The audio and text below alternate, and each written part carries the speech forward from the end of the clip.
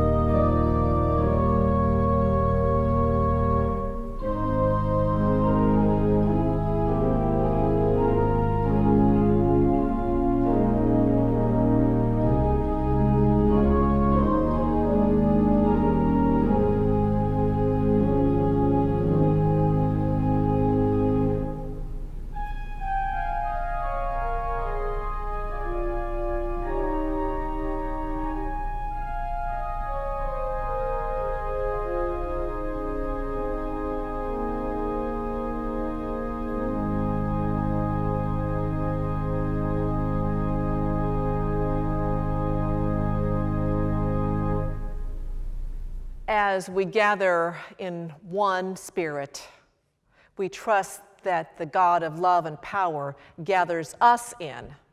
Let us sing our opening prayer.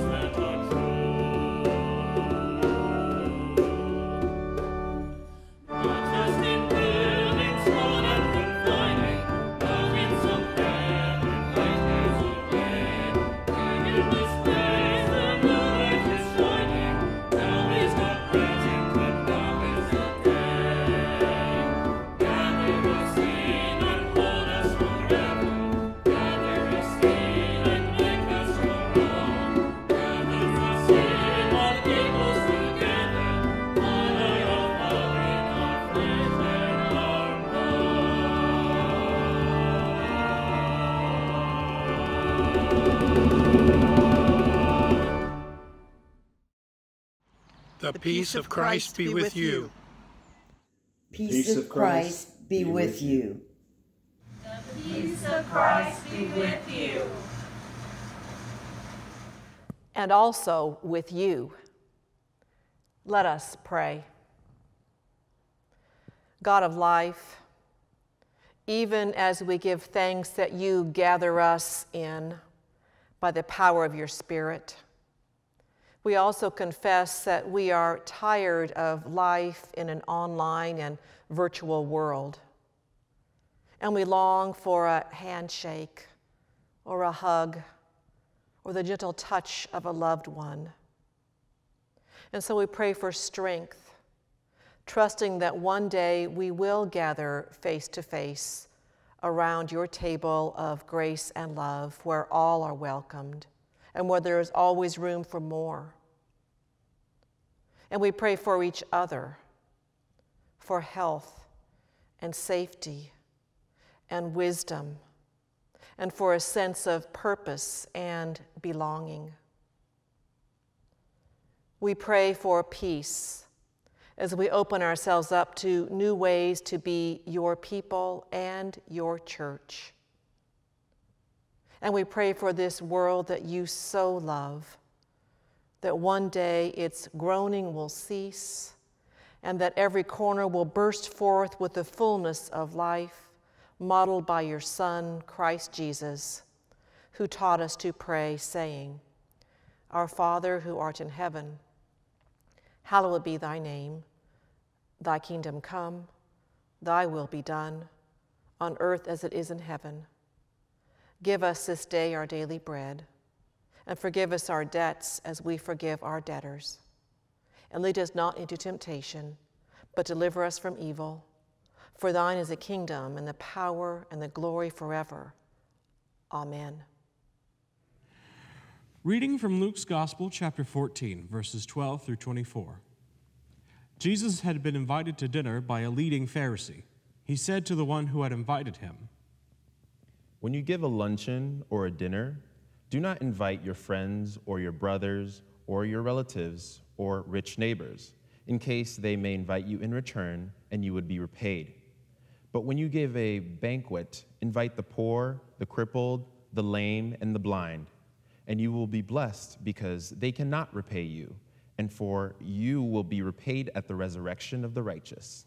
One of the dinner guests, on hearing this, said to him, Blessed is anyone who will eat bread in the kingdom of God. Then Jesus said to him, Someone gave a great dinner and invited many. At the time for the dinner, he sent his slave to say to those who had been invited, Come, for everything is ready now. But they all alike began to make excuses. The first said to him, I have bought a piece of land, and I must go out and see it. Please accept my regrets. Another said, I have bought 5 yoke of oxen, and I'm going to try them out. Please accept my regrets. Another said, I have just been married, and therefore I cannot come. So the slave returned and reported this to his master. Then the owner of the house became angry and said to his slave, Go out at once into the streets and lanes of the town and bring in the poor, the crippled, the blind, and the lame. And the slave said, Sir, what you ordered has been done, and there's still room. Then the master said to the slave, Go out into the roads and lanes and compel people to come in, so that my house may be filled. For I tell you, none of those who were invited will taste my dinner. The word of God for the people of God.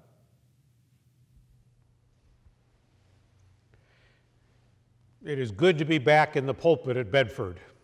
I just wish that a bunch of you all were here in these pews, but anyway, we do know that we are one in spirit, even as we wait for that day when we can be one and physically present here in this sanctuary.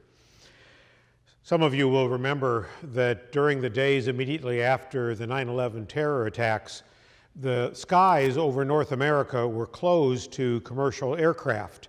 And some of the planes that were out over the Atlantic were diverted to Gander, Newfoundland, that island outpost of North America that's actually closer to Dublin than it is to Bloomington.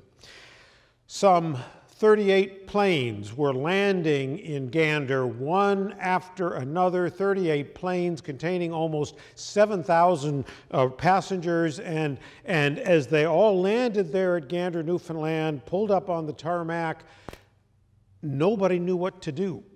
These folks were stranded. They had nowhere to go.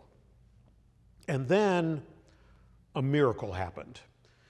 The good folks of Gander opened up their houses and their churches and their schools to these strangers, to these folks who had come from away, as people in Newfoundland say about anybody who was not born on the island. They opened up their homes to these strangers, these folks who came from a variety of ethnic backgrounds and religious groups and nations. There were almost 100 nations represented among those nearly 7,000 passengers, but it didn't matter, because the folks in Gander and the surrounding communities, they recognized these souls as children of God. They recognized these strangers as image bearers of the Holy One, just as they were.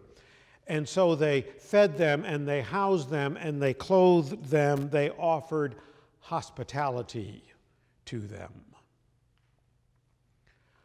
Hospitality is one of the norms of the kingdom of God, along with power and justice and community and generosity. Hospitality is a kingdom norm. The kingdom of God is like leaven in the loaf of the world. It sits there perhaps unseen, but then it starts to rise, and all of a sudden there is an abundance of goodness. That's the way the kingdom of God works, and that's how Pastor Helen taught us about the kingdom last Sunday. It rises up often unseen, and then all of a sudden a little bit of the kingdom is realized in that rich abundance. Hospitality is one of the key ingredients of that leaven from heaven, which is the kingdom.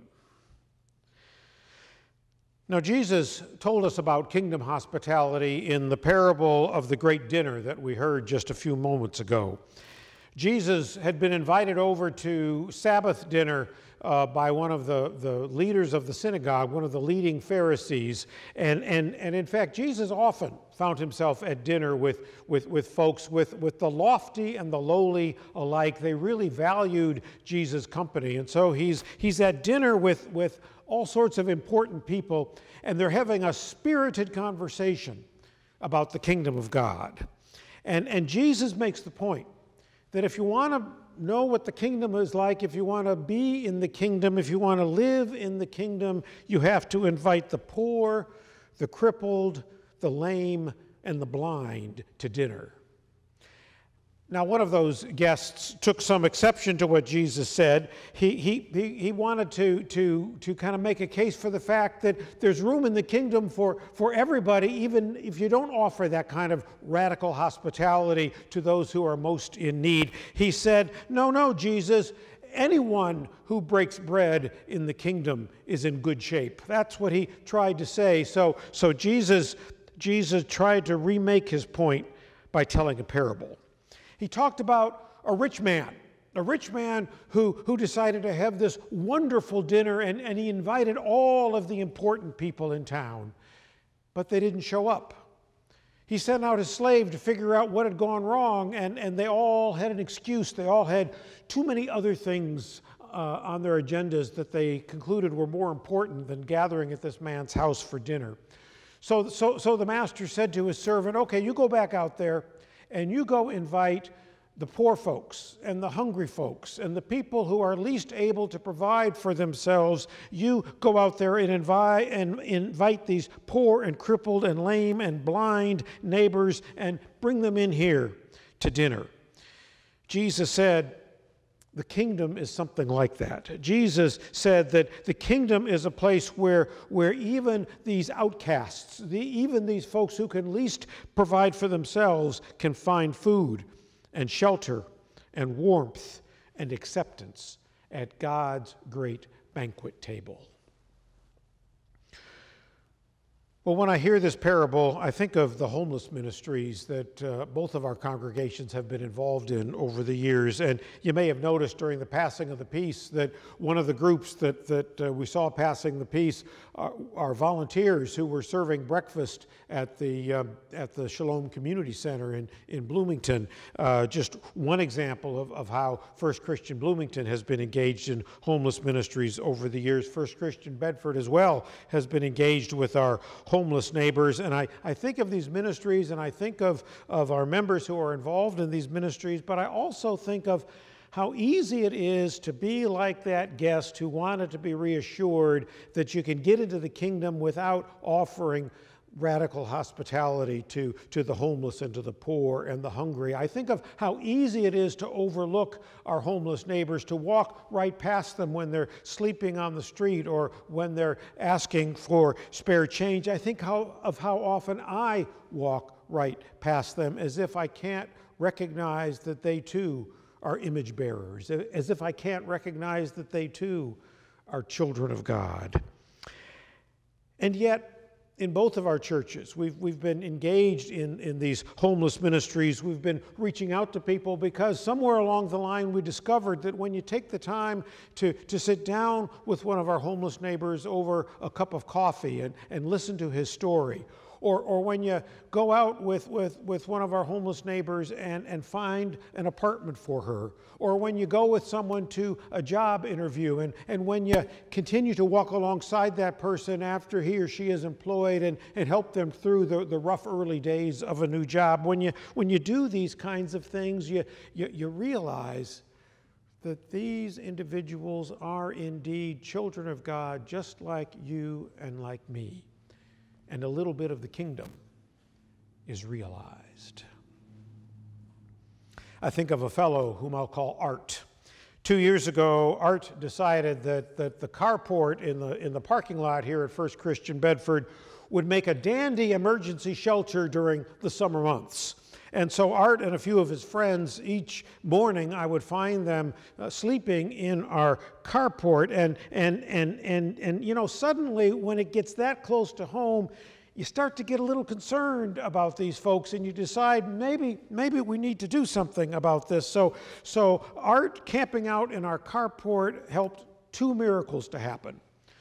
The first one was that a number of churches in Bedford decided to get deeply involved in a homeless ministry. And the beginnings of an emergency winter shelter that we'd had here for a few years expanded into an every night of the week shelter with paid staff. And we began to provide a more stable place, at least during those cold winter months, for our homeless neighbors like Art. And the second amazing thing that happened was that folks weren't satisfied with just giving Art a safe place to stay over the course of those winter nights. Somebody took him aside, and actually a few people kind of came around him and found an apartment for him. And I have to confess, I was kind of skeptical about that. I was sure that within a couple of months, Art was going to be back out on the streets. But 2 years later, Art is still in that apartment. Two amazing things came about because of Art sleeping in our carport, and now a third thing is coming out of all of that as we begin to form a new homeless ministry called the Stone City Alliance for Recovery and Hope. In fact, the new board of this ministry had its first meeting here in Bedford just several days ago on Thursday afternoon. And we realize now that as we become engaged in the lives of our neighbors, of the folks whom Jesus called the least of these, yes, indeed, the poor and the crippled and the blind and the lame and the homeless, we find that lives are being turned around and a little bit of the kingdom is being realized. They still keep in touch with the people of Gander. Some of those 7,000 people who had come from away, they still send emails and cards and texts, and some of them even come back to Gander to visit. Because you see, there's a bond that connects all of us. It transcends class or race or nation or ideology or any of these artificial barriers that we put up. There is a bond that connects all of us, and when we affirm that bond, when we recognize that we share with one another this status of being God's image bearers, a little bit of the kingdom is realized. Amen. Thank you, Pastor Bruce. We're now back in the Bloomington Sanctuary because we have something very special to do in this moment. You know, one of the ways that our congregations are practicing kingdom hospitality is through our involvement with the Explore program of the National Benevolent Association of the Christian Church Disciples of Christ. Explore is a residency program, and our own Ashlyn Reynolds served as an Explore resident a couple of years ago. And since last fall, First Christian Church Bloomington has offered hospitality to our Explore residents, Adrian and Miche and Kristen. We've walked alongside them as they explored what it means to live together in intentional Christian community and to engage in acts of service and justice and to make a difference in this world for the sake of God's kingdom. And so today, we say our goodbyes. But we also congratulate them upon completing their Explore residency program and thank them for being a part of our lives over this past year. Adrian, who has completed his work with Habitat for Humanity Restore, will return to Arkansas, where he will be engaged in community organizing work. Kristen, who completed her work with New Hope for Families, has been accepted for a second year as an Explore resident. She has already returned home to Virginia. Miche, who completed his internship with Monroe County United Ministries, will return to Naples, Florida, to work in social services. They are gifted young people, and we have been blessed by their presence in our life and our ministry. Let's hear from them just now. My favorite memory here in Bloomington, and just in my experiences with Explore in general, was actually kind of the first memory. The five of us, the residents and Bruce, had all just gotten out of the van after an 8-hour journey from Kansas City to Bloomington, and we were like getting all of our stuff, and I had just entered the church for the first time, and I was feeling very lost, and Judith Olmsted, Grandma Judy, came up to me and asked if I needed help, and I introduced myself and I told her who I was, and she just got this enormous smile on her face, and she scooped me up into a big hug, and she welcomed me and all of us into the church, and yeah, that energy has carried forward throughout all of my experiences with the church community and with my work site. It's been really wonderful, and I really appreciate it. Hi Bloomington family, this is a video to just say goodbye to everyone, all my friends and family that I made while I was there. We didn't get to really say goodbye because of the coronavirus, but anyway, I'm gonna put in a little pictures here and there just to show memories that we had. Here's one of the pictures from my many adventures before Fabiana left us. We really enjoyed, y'all opening up the church to us and letting us live there. It was a very great experience. I want to thank Bruce for taking us to the Tibetan Center for the second time around. We really enjoyed it. This is me and Miche right here. Yeah. Thank you to anyone who ever took us grocery shopping. This is us in the kitchen cooking. Thank you so much. And thank you to everyone. I wish we could have had a proper goodbye, but we love you. Thank you so much. Hi, First Christian Church family. It has been such a pleasure being with you during this Explore year, and your generosity, your support, and your overall Christ-likeness has gone above and beyond what I could have asked for. Oh my gosh, I must not forget this grand space that you have all invited us into. It's where I've met God through art, meditation, fellowship. Truly, I will miss this space and you all. And so as I move back to Florida to pursue more nonprofit work, specifically with immigrant families, I hope that I'll be able to stay in touch with you guys. So here is my prayer for you all. May the Lord's face shine upon you, and may you feel his peace like the clothes on your backs, and may you be protected through these very difficult and confusing times. I will miss you guys so much, and I love you.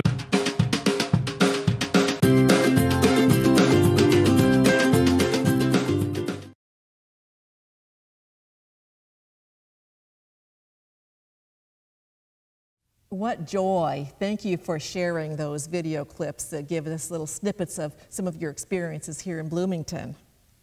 And blessings on each of you as you go out and serve in God's kingdom to be the leaven of hospitality and justice and service and hope. You really have made a difference in our lives. And so now, take what you have received here and go and be a gift to the world that God so loves.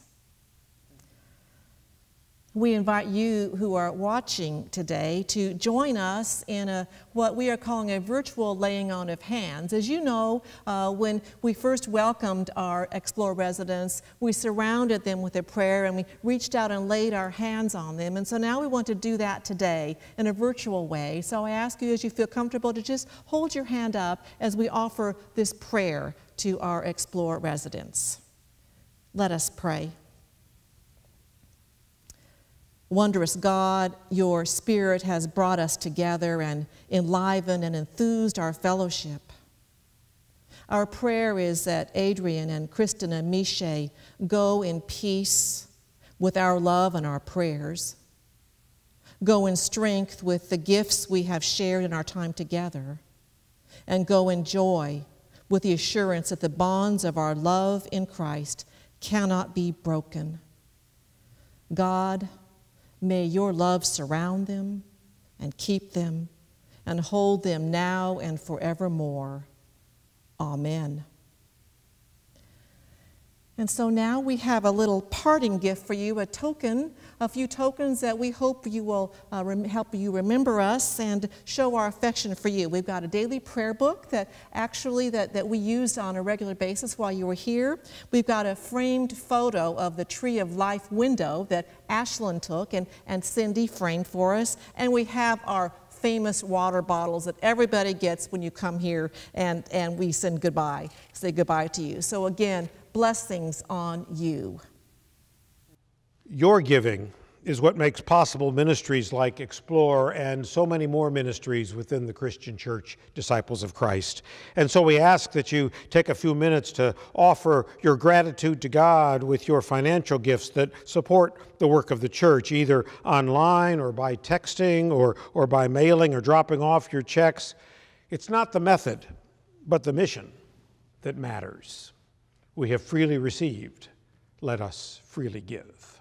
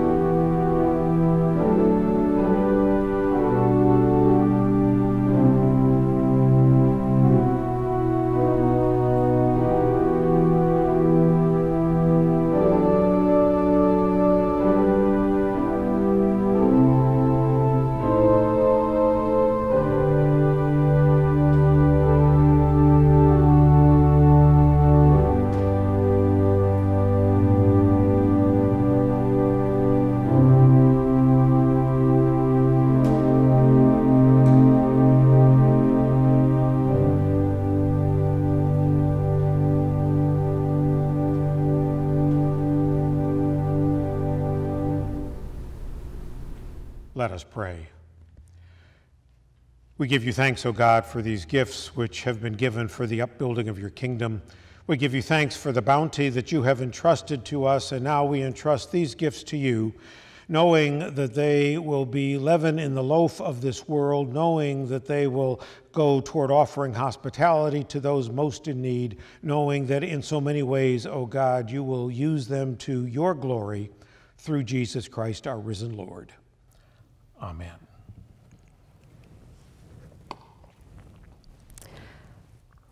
Let's try something for a minute. Take a look at the table that is before you, whether it's a dining room table or a coffee table or a kitchen counter. Whatever is holding the elements of communion as we prepare to receive them in a few minutes. And as you look at that table, celebrate just now that by the grace of God, your table, this table, our tables together have become part of the longest table in the world. And it's not our table, it's Christ's table. Because Christ is the host, serving up unending portions of forgiveness and mercy, of wholeness and health, of grace and peace, of love and joy. The elements before you, the elements before all of us are reminders that Christ is sitting here with us, with you and with me, with all of us, saying, "Welcome to my feast, all of you." And so we remember how Jesus, on that night that he gathered with his friends, took bread and gave thanks, and he broke it. And he gave it to them, saying, "This is my body, it is broken for you. Take and eat, all of you." In the same way, he took a cup, and after giving thanks, gave it to them, saying, "This cup is a new covenant in my blood poured out for the many, for the forgiveness of sins. So take and drink it, all of you." Let us pray. Bless, O God, these symbols of your kingdom. Bless this bread, bless this cup. Bless them so that, O God, they might be for us symbols of abundance, symbols of hospitality, that they might be for us reminders that all are welcome at this table, that you offer hospitality to all, that you feed all in so many ways, ways beyond anything that we can ever ask or imagine. And so, O God, we ask that you would bless us as well at this table, that we might know deep in our hearts that you are here, that the risen Christ is here, that the risen Christ bids welcome and acceptance to all. It is in his name that we pray. Amen. Let us hold the bread and the cup as the choir sings the anthem. And then when the music is completed, we will partake together. So friends, these are the gifts of God for the people of God. All is ready. Come and eat.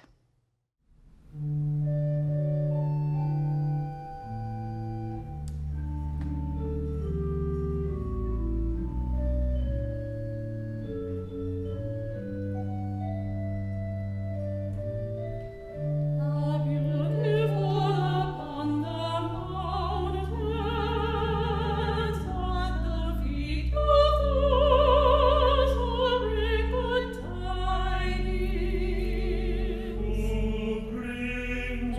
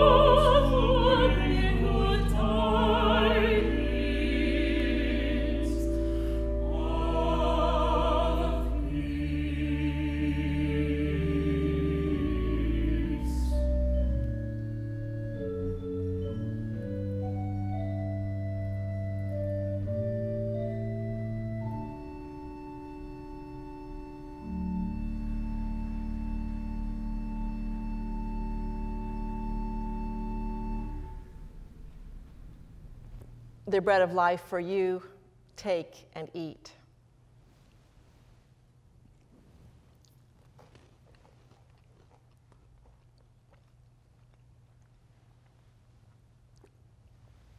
The cup of love poured out for the world. All of you drink of it.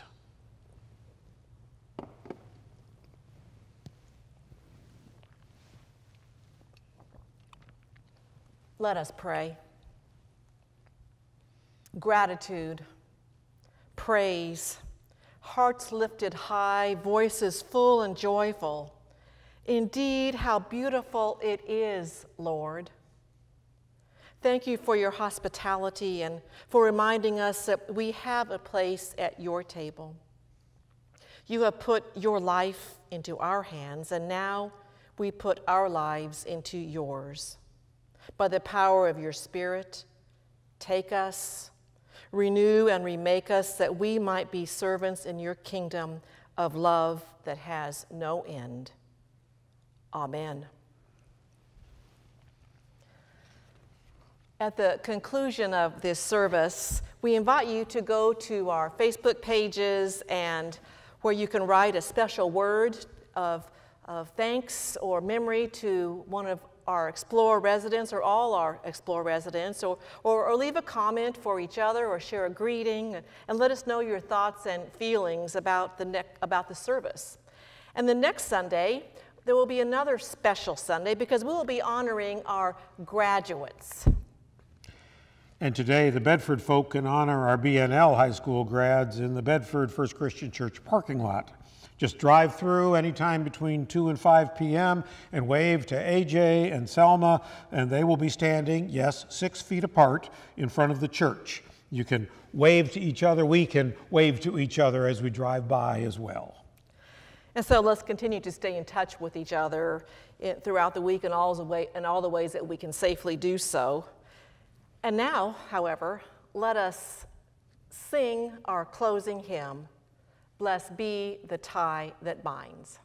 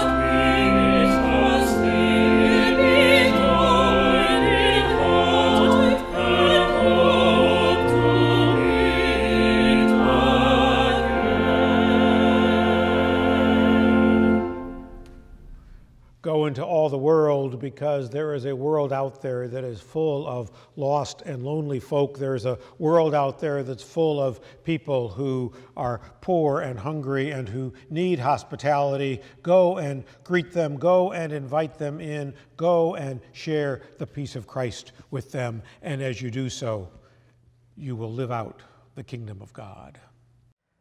And may God bless you and keep you. May God's face shine upon you and be gracious unto you. May God look upon you with kindness and give you peace.